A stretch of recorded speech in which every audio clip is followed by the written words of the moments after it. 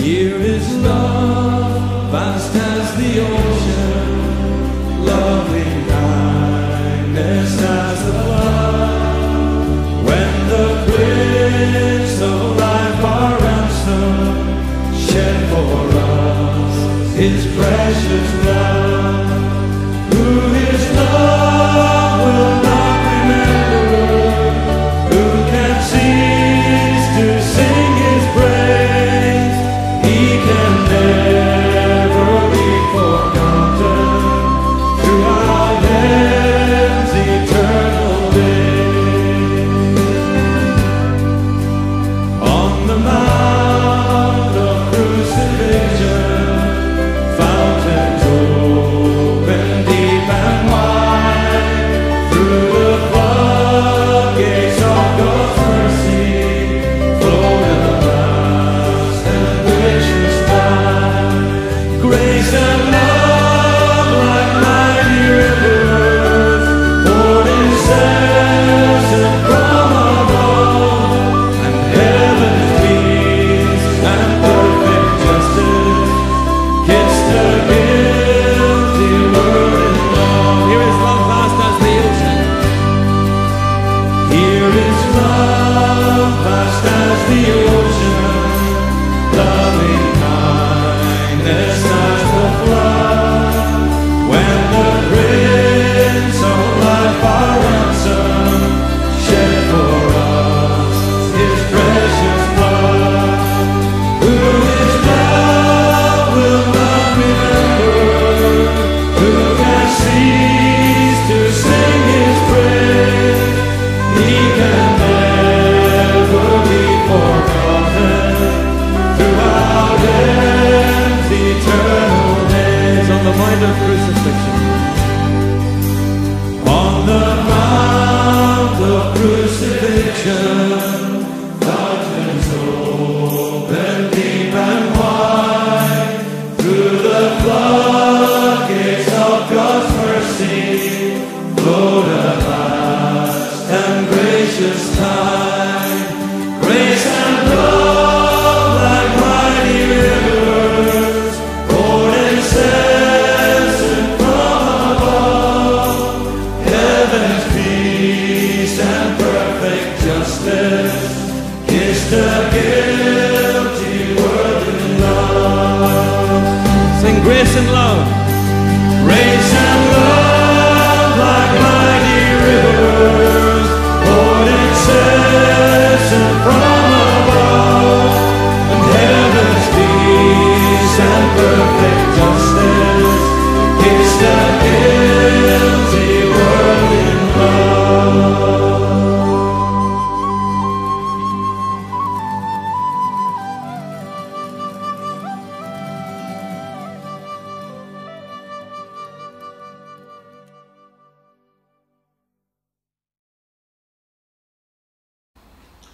I want to read some verses from Romans chapter 5, from verse 1 to verse 11. Romans chapter 5, verse 1. Therefore, since we have been justified through faith, we have peace with God through our Lord Jesus Christ, through whom we have gained access by faith into this grace in which we now stand. And we rejoice in the hope of the glory of God. Not only so, but we also rejoice in our sufferings, because we know that suffering produces perseverance, perseverance character, and character hope. And hope does not disappoint us, because God has poured out His love into our hearts by the Holy Spirit, whom He has given us. You see, at just the right time, when we were still powerless, Christ died for the ungodly. Very rarely will anyone die for a righteous man, though for a good man someone might possibly dare to die. But God demonstrates His own love for us in this: while we were still sinners, Christ died for us. Since we have now been justified by His blood, how much more shall we be saved from God's wrath through him? For if, when we were God's enemies, we were reconciled to him through the death of his Son, how much more, having been reconciled, shall we be saved through his life? Not only is this so, but we also rejoice in God through our Lord Jesus Christ, through whom we have now received reconciliation. The book of Romans is one of the outstanding books of the New Testament to set out the Christian faith. The author, the Apostle Paul, sets out a masterful treatise on the doctrine of justification by faith, alongside many other doctrines. And when we read these verses from verse 1 to 11 of Romans 5, we want to dip into the rest of the chapter. And we really want to take verse 8 as our text. But God demonstrates his own love for us in this: while we were still sinners, Christ died for us. A number of years ago, I saw this verse on the fence along the Coleraine Ring Road. Obviously, one of the firms had put this up. It's not there anymore, but it did catch my attention, and I started to think about it. And when I looked at the verse and in its context, I saw the three parts to this verse, and I have just these 3 points that I would like us to think about this evening. Firstly, the love of God. But God demonstrates his own love for us in this. Firstly, his nature, God's nature. Maybe the best known verse in the whole Bible is John chapter 3 and verse 16. Very well known: for God so loved the world that he gave his only begotten Son, that whosoever believes in him should not perish but have everlasting life. God's love shown in this. Other verses saying similar things. In Galatians chapter 2 and verse 20, I live by faith in the Son of God, who loved me and gave himself for me. Or John later in his epistle, but that he loved us and sent his Son as an atoning sacrifice. Or Paul again in Ephesians 2, but because of his great love for us, God who is rich, and so forth. The love of God is stated on so many occasions. Not only his nature, but his demonstration. If we consider these verses, they tell us that God loves us. But God does more than just tell us. He actively demonstrates his love for us. When we consider and appreciate the cross, then, and maybe only then, can we see the love of God for sinners. In verse 5, God poured out his heart. When we think of someone pouring out something, he's making a real effort to display, to express something. And God expresses his love, not only in what he says, but in what he did when he sent his Son on to the cross. It was Augustine, way back in the early part of the Christian faith. He called the cross a pulpit from which Christ preached God's love to the world.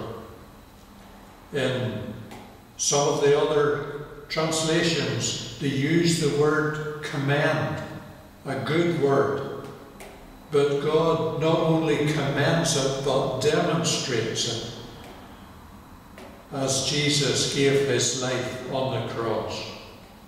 In Philippians chapter 2 and verse 8, it says, he became obedient to death, even death on the cross. God's love is the first thing we want to see, his nature and his demonstration. But our second point is our condition, or man's condition. Again in verse 8, God demonstrates his own love for us in this: while we were still sinners. We know we are sinners. The Bible describes it on many occasions.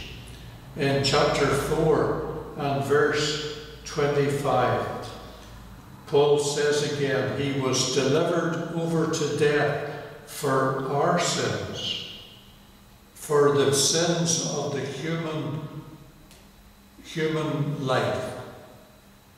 Not only do we see that we are called sinners, and we know we are sinners, but it says in verse 6 of this chapter, you see, at just the right time, when we were still powerless, we were in a bad state, but just at the right time, Jesus Christ meets us in our need.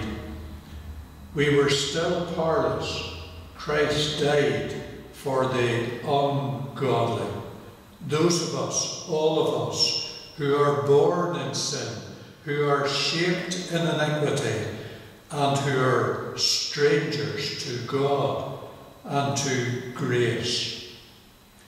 We're sinners, we are ungodly, we are enemies. In verse 10, for if when we were God's enemies, we were reconciled through the death of his Son, we are called enemies. In Colossians, in chapter 1 and verse 21, it puts it like this: once you were alienated from God and were enemies in your minds because of your evil behaviour. Why were we alienated from God? It's because of our evil behaviour. It's because of our sin, of our wrongdoing. Romans again, back in chapter 3 and verse 23, for all have sinned and fall short of the glory of God. And we're sinners, we are ungodly, we are God's enemies, and as a result of our sin, we are facing God's wrath. In verse 9, since we have now been justified by his blood, how much more shall we be saved from God's wrath through him, through Jesus? Is this wrath that God brings, is it contradicting his love? No, we believe not so. You see, the wrath of God is not like something flying off the handle, losing the plot, as it were. Rather, it is a considered, consistent opposition to sin, to evil, to wrong. One of the commentators, Leon Morris, puts it like this: a strong and settled opposition to all that is evil, arising out of God's very nature. in Romans chapter 1 and verse 18. The wrath of God is being revealed from heaven against all the godlessness and wickedness of men who suppress the truth by their wickedness, since what may be known about God is plain to them, because God has made it plain to them. God's wrath is his nature. He is a holy God, and he cannot look on sin and on wrong. We can, of course, avoid God's wrath as we read it in 1 Thessalonians chapter 5 and verse 9. If I might just take a moment to look up that verse, it would be helpful. In 1 Thessalonians chapter 5 and verse 9, for God did not appoint us to suffer wrath, but rather to receive salvation through our Lord Jesus Christ. You see, Jesus, the Lord God, had a plan. The reason that God sent his Son into this world was so that he would provide a salvation for men and for women. And so our third point is God's plan. Verse 8, but God demonstrates his own love for us in this: while we were still sinners, Christ died for us. It was at the beginning of Matthew when the angel was giving the name of the Lord Jesus, this baby that was to come. It said he will call, his name will be Jesus, because he will save his people from their sins. In verse 7 we read, very rarely would anyone die for a righteous man, though for a good man someone might possibly dare to die. But God's love shows, he demonstrates that he has a rescue plan for sinners. Paul puts it in similar words in 1 Corinthians chapter 15 and verse 3. For what I received I passed on to you as of first importance, that Christ died for our sins according to the Scriptures. He died because of our sins. In Romans chapter 6 and verse 23, it says the wages, in other words, the result of sin is death, but the gift of God is eternal life in Jesus Christ our Lord. Sin brings death, but God had a rescue plan. You see, God is a God of many attributes. One of the best known, of course, is his love, and we've talked about that already. He is also a God of holiness. He is a God who is just, and many other attributes. Sometimes human beings accept some of God's attributes when it suits them, but they sometimes forget some of the important attributes that God has. God is just. Sin demands punishment. Because of our sin, we suffer wrath. We find punishment for our sins. God is love, and he sent his Son to take the punishment for our sin.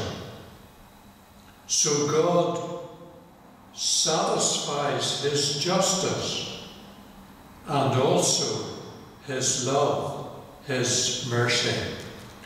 In Romans chapter 3 and verse 26.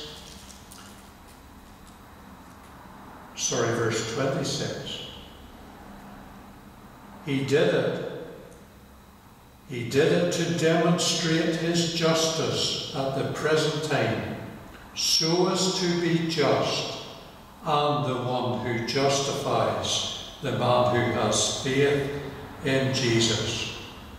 Jesus Christ bore our sins in his body on the tree. 1 Peter chapter 2 and 24. If we looked up a well-known verse in Isaiah chapter 53 and verse 6, we all like sheep have gone astray. Each of us has turned to his own way, and the Lord has laid on him the iniquity of us all. Is that not only a statement, but a demonstration of God's great love, that he sent his Son to give his life in our place so that we can have our sins forgiven and have peace with God? As a result, we find a number of things arising out of this wonderful demonstration of God's love. One of them is the word justification. As a result of Christ's sacrifice on the cross, as we simply come in believing faith to him, we become right with God. Paul puts it in chapter 3 and verses 22. This righteousness from God comes through faith in Jesus Christ to all who believe. There is no difference, for all have sinned and fall short of the glory of God, and are justified freely by his grace through the redemption that came through Jesus Christ. We are justified by his grace if we come through simple faith in Jesus Christ. It is wholly by faith. It's not by observing the faith, observing the law.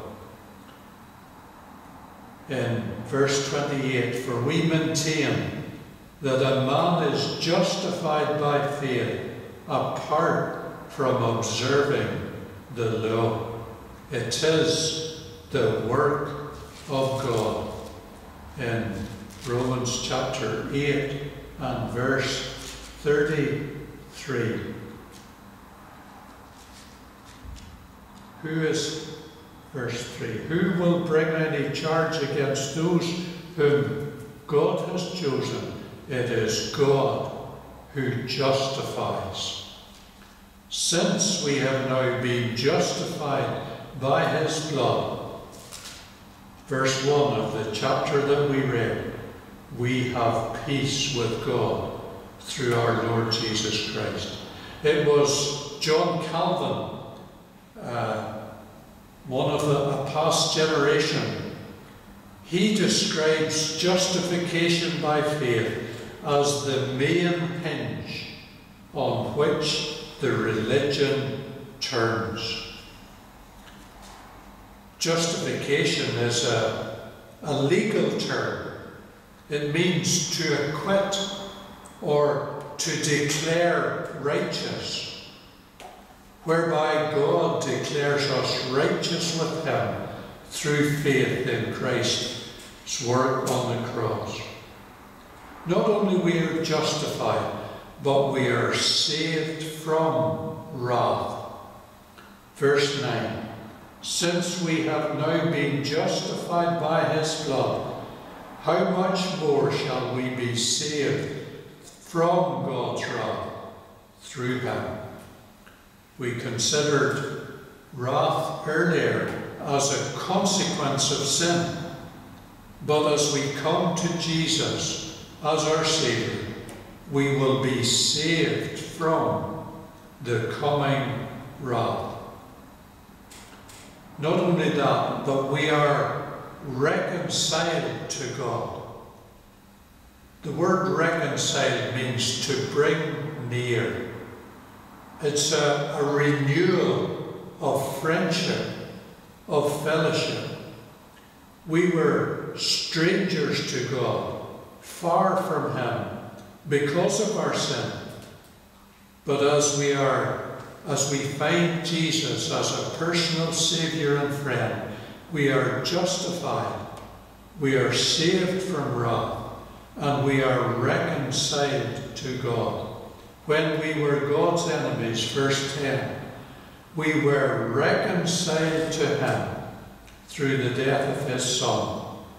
And on in verse 11, not only is this so, but we rejoice in God through our Lord Jesus Christ, through whom we have now received reconciliation. Through Jesus, we are brought near through the death of Christ. In Ephesians chapter 2 and verse 13, but now in Christ Jesus, you who were once far away have now been brought near through the blood of Christ. We are justified, we are saved from wrath, we are reconciled to God.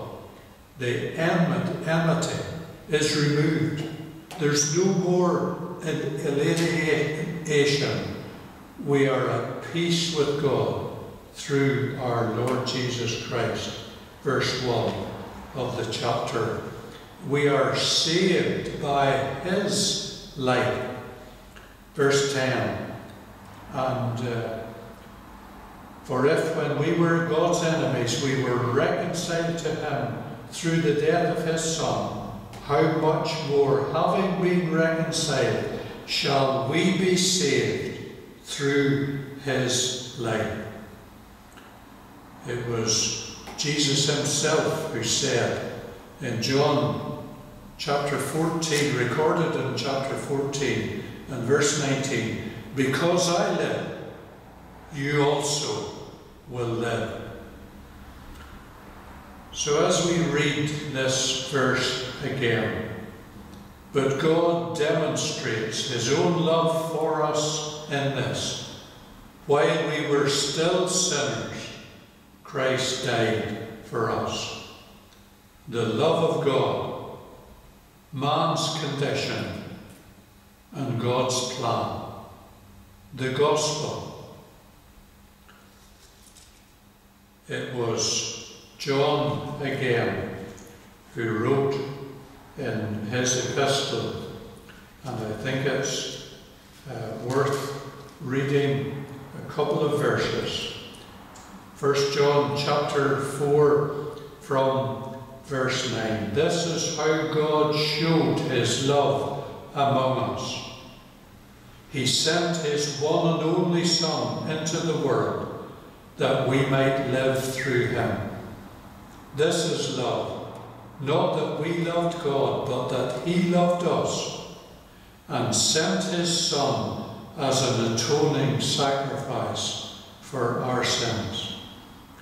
Dear friends, since God so loved us, we also ought to love one another. Will you consider this message, this gospel? God has stated it, he has shown it, he has demonstrated, he has put into place a salvation that works through simple faith in Jesus Christ. What do you need to do? What do I need to do? We need to come in simple, saving faith, believing that Jesus can deal with our sin and make us right with God. It was the Philippian jailer, recorded in Acts chapter 16, who cried out, "Sirs, what must I do to be saved?" And Paul's reply, "Believe on the Lord Jesus, and you will be saved." And as you think about this, we trust that you might respond in a similar fashion, and you will be saved. Let us just pray. Our loving Father, we thank you for this message explained, described in the Scriptures, described in Romans chapter 5, among other places. Father, we thank you for the great love of God, how he has demonstrated at the cross as the Lord Jesus, his Son, gave his life on our behalf.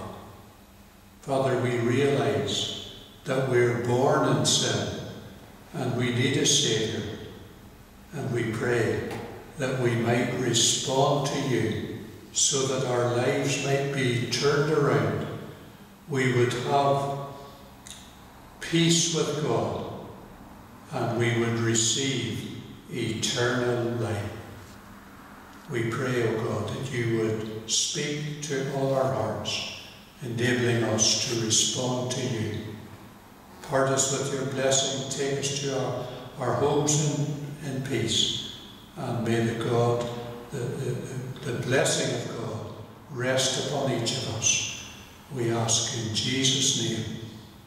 Amen.